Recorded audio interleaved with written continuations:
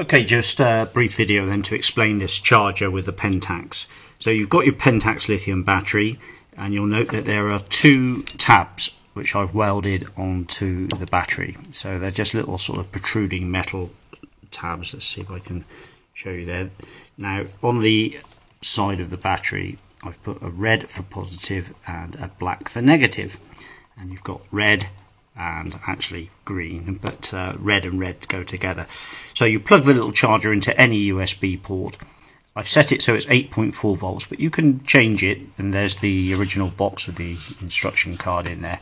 So you can change it and you turn it on and off via the buttons there. But basically pop the red connector onto the red dot and the green to the black dot, and make sure they go on and hold on, and then you'll notice that the charger will then start to charge. Now the battery is actually fully charged at the moment, so it's only showing 13 milliwatts, but as it if it's an empty battery, that will be right up there at the 500 milliwatt output. And once the battery is charged, it will go down to 0 and the battery's charged. So it's really simple.